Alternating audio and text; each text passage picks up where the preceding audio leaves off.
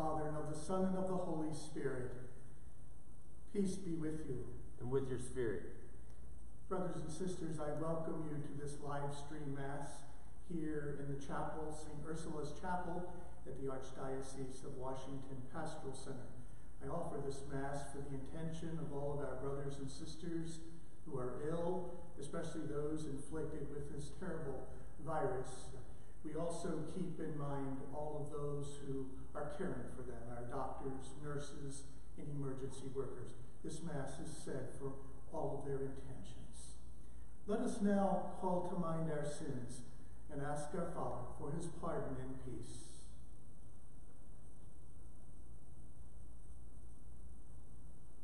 You are sent to heal the contrite of heart. Lord, have mercy. Lord, have mercy. You came to call sinners. Christ, have mercy. Christ, have mercy. You plead for us at the right hand of the Father. Lord, have mercy. Lord, have mercy. May Almighty God have mercy on us, forgive us our sins, and bring us to everlasting life. Let us pray.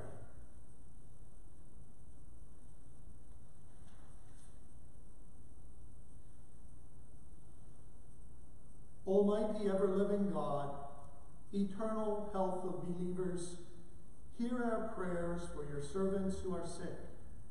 Grant them, we implore you, your merciful help, so that with their health restored, they may give you thanks in the midst of your church. Through our Lord Jesus Christ, your Son, who lives and reigns with you in the unity of the Holy Spirit, one God, forever and ever. Amen. Amen.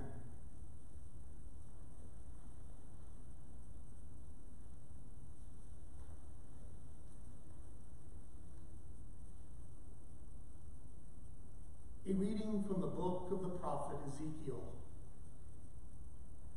The angel brought me, Ezekiel, back to the entrance of the temple of the Lord, and I saw water flowing out from beneath the threshold of the temple toward the east. For the facade of the temple was toward the east. The water flowed down from the right side of the temple, south of the altar. He led me outside by the north gate, and around to the outer gate facing the east, where I saw water trickling from the right side. Then when he had walked off to the east with a measuring cord in his hand, he measured off 1,000 cubits, and had me wade through the water, which was ankle deep. He measured off another 1,000, and once more had me wade through the water, which was now knee-deep. Again he measured off 1,000, and had me wade the water was up to my waist. Once more he measured off 1,000, but there was now a river through which I could not wade, for the water had risen so high it had become a river that could not be crossed except by swimming. He asked me, "Have you seen this, Son of Man?" Then he brought me to the bank of the river, where he had me sit. Along the bank of the river, I saw very many trees on both sides.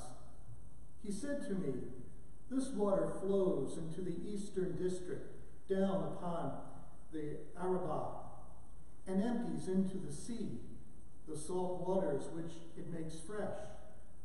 Wherever the water flows, every sort of living creature that can multiply shall live, and there shall be abundant fish. For wherever the water comes, the sea shall be made fresh. Along both banks of the river, fruit trees of every kind shall grow. Their leaves shall not fade, nor their fruit fail. Every month they shall bear fresh fruit, for they shall be watered by the flow from the sanctuary. Their fruit shall serve for food, and their leaves for medicine." The word of the Lord. Thanks be to God.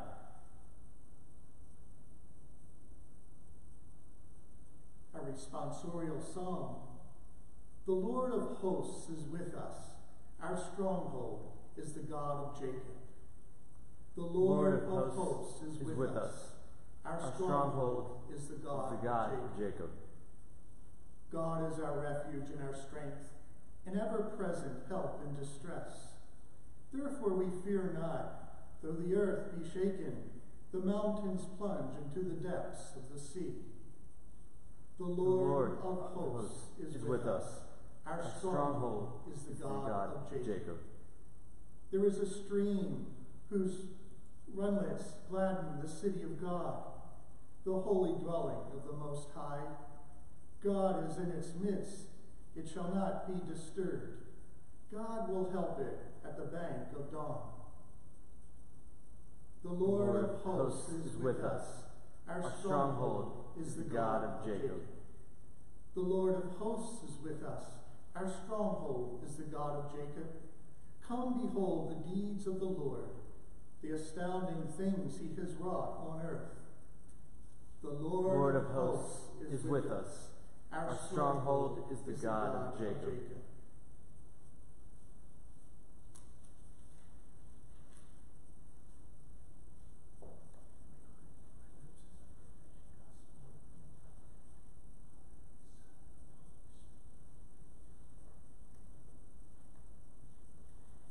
Peace be with you. And with your spirit. A reading from the Holy Gospel according to John. Glory to you, O Lord.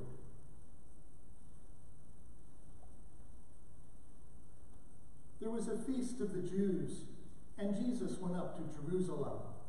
Now there is in Jerusalem at the sheep gate a pool called in Hebrew Bethesda, with 5 porticos.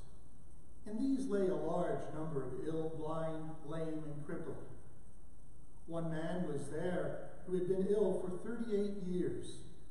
When Jesus saw him lying there and knew that he had been ill for a long time, he said to him, "Do you want to be well?" The sick man answered, "Sir, I have no one to put me into the pool when the water is stirred up. While I am on my way, someone else gets down there before me." Jesus said to him, "Rise, take up your mat, and walk." Immediately the man became well, took up his mat, and walked. Now that day was a Sabbath. So the Jews said to the man who was cured, "It is the Sabbath, and is it not lawful for you to carry your mat?" He answered them, "The man who made me well told me, 'Take up your mat and walk.'" They asked him, "Who is the man who told you, 'Take it up and walk'?" The man who was healed did not know who it was, for Jesus had slipped away, since there was a crowd there. After this, Jesus found him in the temple and said to him, "Look, you are well. Do not sin anymore, so that nothing worse may happen to you." The man went and told the Jews that Jesus was the one who had made him well. Therefore the Jews began to persecute Jesus because he did this on a Sabbath. The Gospel of the Lord. Thanks be to God. Praise to you, Lord Jesus Christ. During this critical time, I know many of our brothers and sisters are home with their families, their children, their loved ones, their grandparents. It's also maybe a time to reconnect with loved ones, or to heal those bonds that make us family. It's also a time to do spring cleaning, I'm sure. One of the terms I keep hearing through all of this is we need to do a deep cleaning. Here at the Pastoral Center, we deep cleaned the whole building, and I know many of our parishes and churches are doing the same. I guess this means just putting a little extra elbow grease into the scrubbing of our homes and the places where we dwell, the places also where we work. In a sense, I hear when Jesus comes to the man at the well of Bethesda, he says, "Do you want to be healed? Do you want to be healed?" In a sense, I think Jesus is saying to this man as well as to us, do you want to be deep cleaned? Deep cleaned. we sometimes look at this maybe on the surface and think, well, here's a man who has not walked. He's been lame for 38 years and in need of God's healing and mercy. And Jesus comes and asks him this question, which is quite obvious for the man. He said, of course he wants to be healed, but I think Jesus is wanting to heal him in an even deeper way. He wants to provide that deeper cleaning, you might say. He wants to not only heal him physically, which is so important, but to also heal him spiritually. My brothers and sisters, this time of Lent is a time for us to deep clean our lives, our souls, our relationships. May we see this difficult time as we are challenged in our health, as we are challenged in our work, and as well as providing for our family, our security. Let us look at those things now, and really a time for us to reevaluate what is so much important to us, and what is critical, and that is the love of our family and our friends. It is also the love of our God who we see in the first reading. This flowing of the water from the temple is really a symbol of God's love and care for all of us, the mercy that he is showing us. God is with us now, even in these difficult times. He wants us to be healed, body, soul, and spirit. He's here to give us that deep cleaning. Let us now bring all of our needs and prayers together as we ask the Lord to hear our prayers. We pray for our Holy Father, our bishops, our priests, and all of God's good people, that they will continue to grow in his love and mercy, that they will be healed, body, soul, and spirit. Let us pray to the Lord. Lord, hear our prayer. We pray for our leaders, our president, our Congress, and our governors, all of those who are entrusted with the common good, that they will enact those laws for the betterment of our world, our society, and our nation, that they will look out particularly for the vulnerable and the poor. Let us pray to the Lord. Lord, hear our prayer.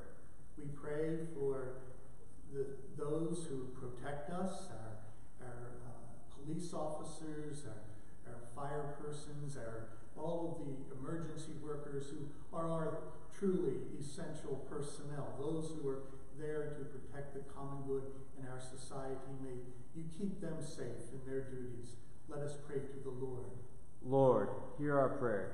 We pray for all of our doctors and nurses and emergency technicians, all our scientists and those who seek cures and healing in this time of crisis. May you give them strength and keep them healthy. Let us pray to the Lord. Lord, hear our prayer. For the sick and the suffering and those who are vulnerable, may God's love and mercy reach out to them and heal them body, soul, and spirit. Let us pray to the Lord. Lord, hear our prayer. For those who have died, particularly those friends and relatives of our families, our loved ones, may God take them into his loving care, into his kingdom, and the promises that he offers all of us. Let us pray to the Lord. Lord, hear our prayer. Gracious and loving God, hear the needs of your children this day. We bring these to you with confident and loving hearts, with true faith. Let us, we pray, to the Lord through our Lord Jesus Christ. Amen. Amen.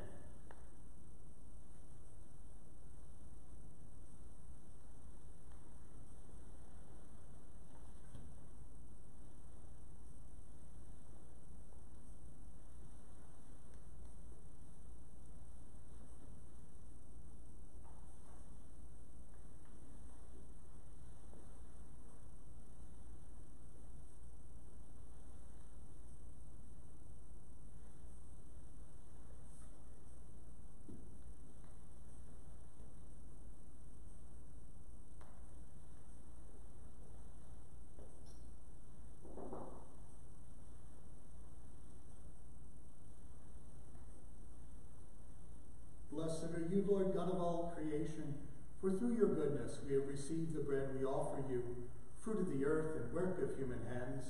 It will become for us the bread of life. Blessed be God forever.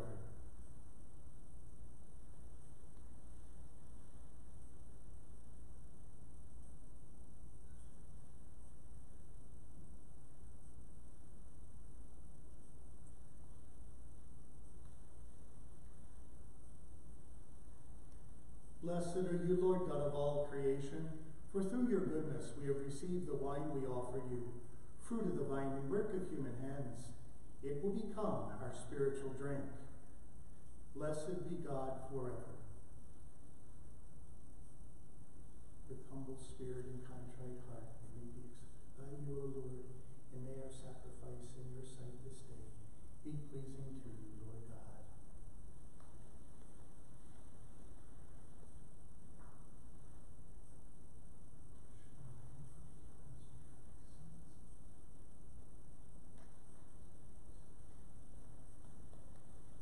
Pray, sisters and brothers, that my sacrifice and yours may be acceptable to God, the Almighty Father. May the Lord accept the sacrifice at your hands, for the praise and glory of his name, for our good and the good of all his holy church. Since the moments of our life unfold, O God, according to your good pleasure, receive the prayers and sacrificial offerings by which we implore your mercy for our brothers and sisters who are ill, that having been anxious for them in their danger, we may rejoice at their recovery of health, through Christ our Lord.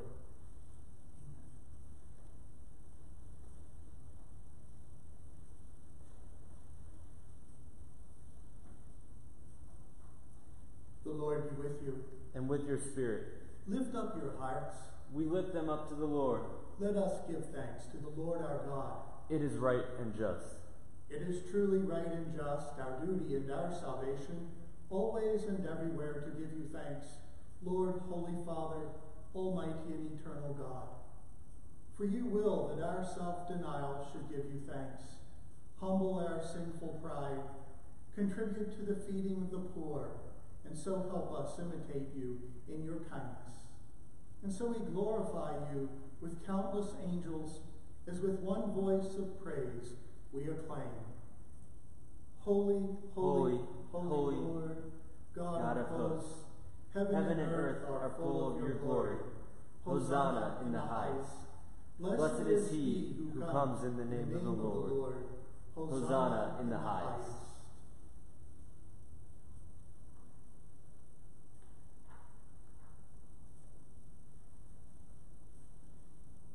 You are indeed holy, O Lord, the font of all holiness. Make holy, therefore, these gifts, we pray, by sending down your Spirit upon them like the dewfall, so that they may become for us the body and blood of our Lord Jesus Christ. At the time he was betrayed and entered willingly into his passion, he took bread and, giving thanks, broke it and gave it to his disciples, saying, "Take this, all of you, and eat of it, for this is my body, which will be given up for you."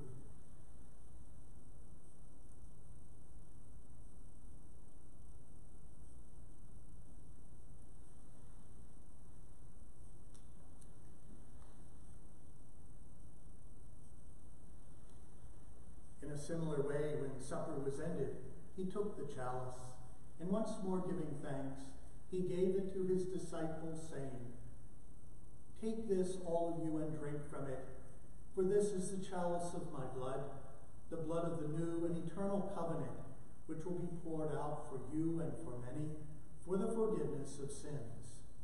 Do this in memory of me."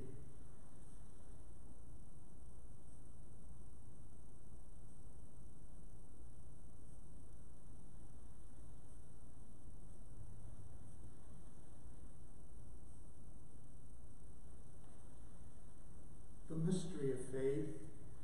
When we eat this bread and drink this cup, we proclaim your death, O Lord, until you come again.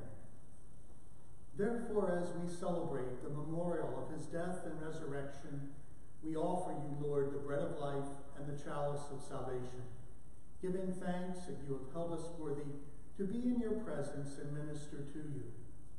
Humbly we pray that partaking of the body and blood of Christ, we may be gathered into one by the Holy Spirit.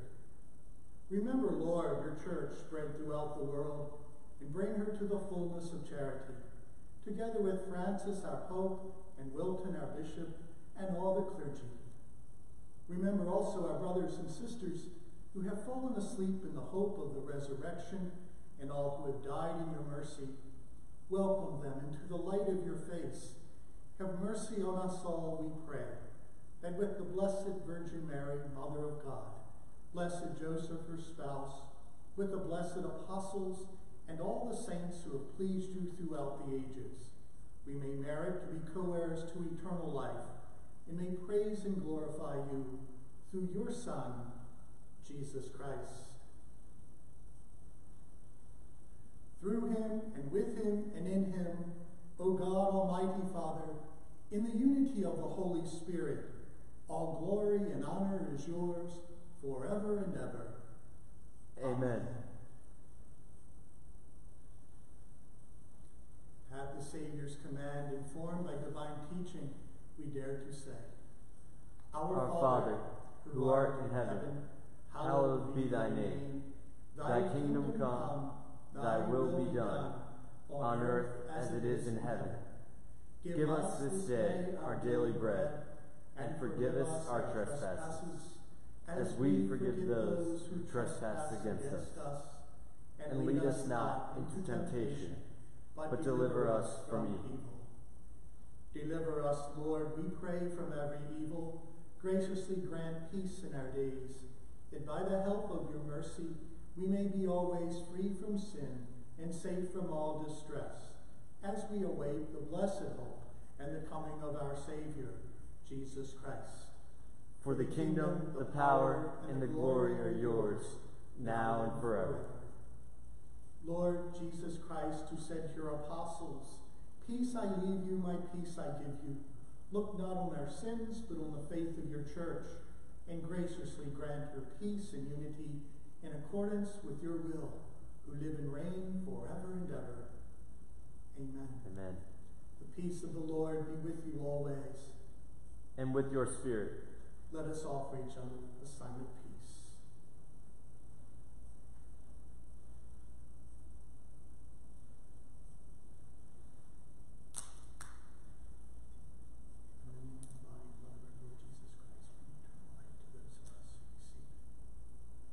Lamb of God, you take away the sins of the world.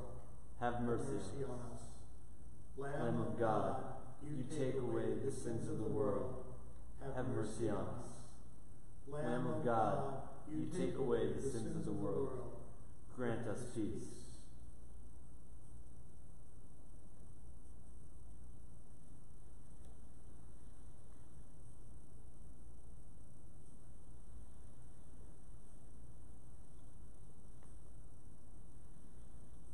Behold the Lamb of God.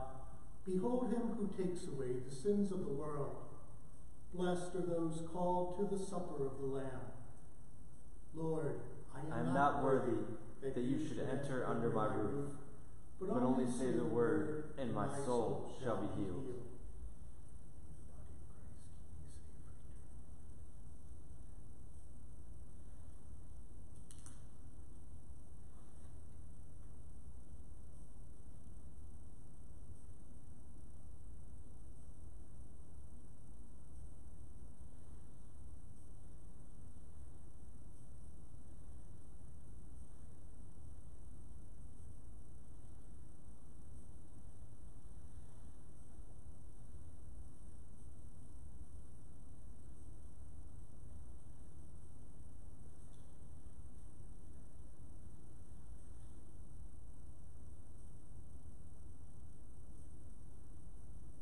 In my flesh I am completing what is lacking in the afflictions of Christ on behalf of his body, which is the church.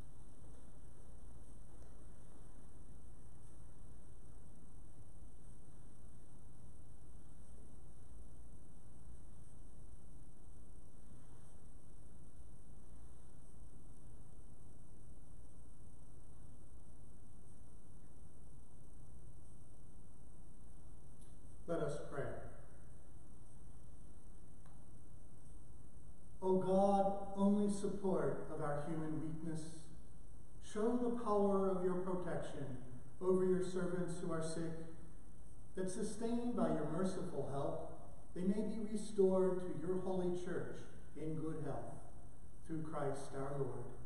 Amen. Peace be with you. And with your spirit. May God the Father bless you. May God the Son heal you. May God the Holy Spirit enlighten your hearts. Let us go in the peace of Christ. Thanks be to God.